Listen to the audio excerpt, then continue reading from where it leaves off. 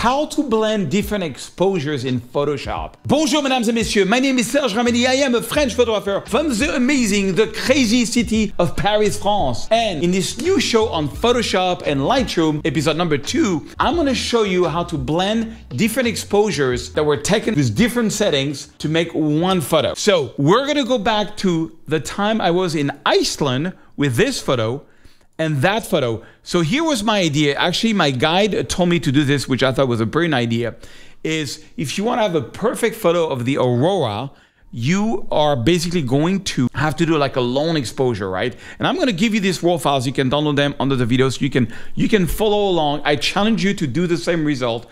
And you can even post them on social media and become famous. Just make sure you tag me as a photographer and you are the retoucher. My name on Instagram is @PhotoSurge. Okay, so here we have a lone exposure, okay? Why did I do a lone exposure? It's called a slate. Basically what it means is that I wanted to have a very clean mountain. Look how clean that mountain is. It's really clean. I mean, the aurora is completely blurred out, which is not nice. The stars are blurred out. This was what? Check this out. 151 second exposure. Absolutely crazy. It's crazy at f4, ISO 400. Wow, ISO 400, f4, that's what? That's like 2.5 minutes. And check out this photo here. Now this photo, you can see the aurora really well. It's at 2500 ISO, which is kind of bad. And it's at f4, okay? Now, what I'm gonna do is I'm gonna use also a new feature in Lightroom to clean the noise, and then we're gonna blend the exposure in Photoshop. It's gonna be crazy. The end result is to have a photo that is such a good quality that you can put it and sell it to National Geographic. I work with 120 galleries around the world, and I want to sell that to my galleries. So again, you can download the raw file and see for yourself. So what I'm going to do here is I'm first going to work on the lone exposure. So I'm just going to open the shadows a little bit, not too much, because I'm going to bring down the highlights. I'm going to crush my blacks, and then I'm going to boost my whites. And I like the aurora, but it's too blurry, I mean, I could stop there and, I have a great photo, but I want to do better. You can do better. So, okay, I like what I did there. So I'm going to select the next photo, and I'm just going to, let's change the white balance first. Let's maybe make the white balance a little more blue and a little more magenta, just so that we have, see, magenta is adding a bit of magenta there. And then I'm going to take this photo, and then I'm going to say previews. Previews is going to copy what I just did on this photo. So we have at least the same white balance. And now I'm going to look at this photo. You see, check this out. If I open a shadow on this one and boost the exposure, the mountain is completely unusable, like totally unusable, okay? Because it's just so much noise. So the first thing I'm going to do, I'm going to use a new feature in Lightroom. So you right click and you go to Enhance. What Enhance is going to do is that there is this feature called denoise, and it takes the noise out of the raw level. The reason I want to do that is I'm only going to use this photo for the sky, yes, but I still want to have the cleanest possible sky. So don't use too much, maybe 40 is enough. You don't want to take out too much stars. So that's going to create a new raw file called Enhance Raw File, and it's going to get rid of a lot of the noise, which is absolutely great. But it's not going to be good enough to be used. Like, I can't sell this to a gallery because the mountain, even if we take out the noise, will still be very muddy. I'll show that to you in a second. Okay, so check this out. So now I selected both photos, the enhanced photo and the not enhanced photo, and I'm going to press C on my keyboard so that I can compare. It's a compare board, and Shift Tab to go in full screen mode. So on the left side, you can see it's the enhanced photo, and check this out. And I'm going to zoom in. Look at this. The mountain is much more clean. It's really more clean. Look at the difference. It's great, right? And again, I could stop here, but check this out.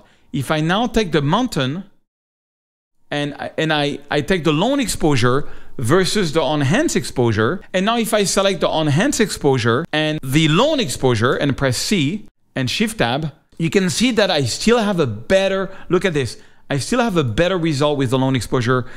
Look how muddy the river here. It's much cleaner there. It's not much cleaner. I mean, honestly, this enhanced feature is crazy. But if I were to sell this to a gallery, look at this. The bush is much cleaner here. It's very muddy. We still lose a lot of detail from the denoising, but the sky is clean. Look at this. The stars are perfect. It's really cool. And we don't have this lone exposure effect on this. So what I'm going to do now is to get the best of both worlds, I'm going to take this one, which is the clean mountain, the best mountain, with the enhanced version. Now, before we go to Photoshop, just look at the sky. Look at the sky, how it's better. You can see Zero way better than this guy. So now I'm going to select both photos, the enhanced version and the other one, and we're going to blend them in Photoshop. So right click, edit, and use a special feature here in Lightroom called Open as Layers in Photoshop. Open as Layers in Photoshop is going to open both of these files into the same Photoshop file. Okay, so here we're in Photoshop, and we have now, you can see, we have the Northern Light blending here, and we have the enhanced version here, okay? So basically what I want to do is I want to select the sky here. First I want to align these two layers. And by the way, if your Photoshop doesn't look like this, what you can do is you can go to Windows, Workspace, you can go to Photography, and you see my layers disappeared, which is weird. I can bring it back by just going to Windows and put my layers back. And my layers are here. But if you want the same view, you just can also go to Windows, Workspace, Essential. And that should put Property Panel and Layers there. If not, you don't really need the Property Panel. We can take this one out. We just need the Layer Panel. Okay, so first I want to align these two layers. I'm going to click and select both of them. And I'm going to go to Edit. And I'm going to go to Auto Align Layers. You want to make sure they're perfectly aligned because we're going to blend these layers. Okay, you can see here, there's a bit of white, meaning that my camera moved a little bit. I mean, come on, this was a 3 minutes exposure almost with a, with what, a 5-second exposure. So, and there was a bit of wind. You know what I mean? Okay, so on this one, I just want to keep the mountains, right?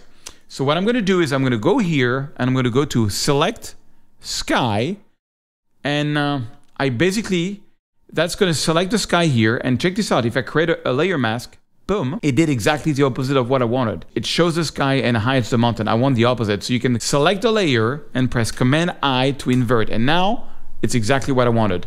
You see, remember, black conceals, white reveals. Black conceals, white reveals. Black conceals, white reveals. It's amazing. What that means is that, you see, this layer is my sky layer, okay? This layer, is my mountain layer. It's clean mountain, okay? It's the lone exposure. Let's call it clean mountain.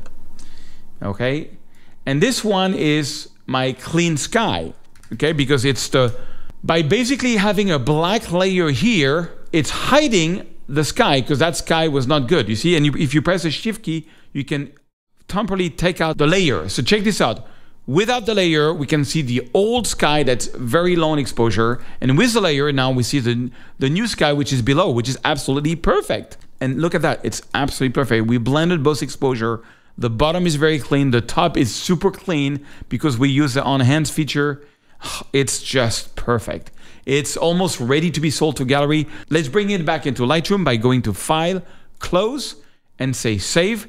And what that's going to do, you can see it's going to save the file and automatically bring it back into Lightroom. Guys, make sure you subscribe to this channel because the next video is going to be about how to retouch portrait in one click. You don't want to miss that episode, and the only way you're going to know about it is by subscribing so you can get notified. Make sure you click the little bell, and that way you get that next episode. Also, this is a new show that I'm doing. Please share it with your friends. It's really going to take the knowledge of Photoshop and Lightroom and photography to the next level. Okay, so I'm back here in Lightroom. And by the way, I forgot to mention, but I also have a book called Photoshop, the easy way you can get the book for free, shipped to your home if you just pay shipping and handling. It's about $10. The link is under the video. And you get 2 weeks free of coaching with me. 2 weeks free. Check it out. The link is under. Okay, so here I am, and I'm gonna take the crop tool. I want to make this one, I think, no, I don't. I just want to take out this white line came from the misalignment.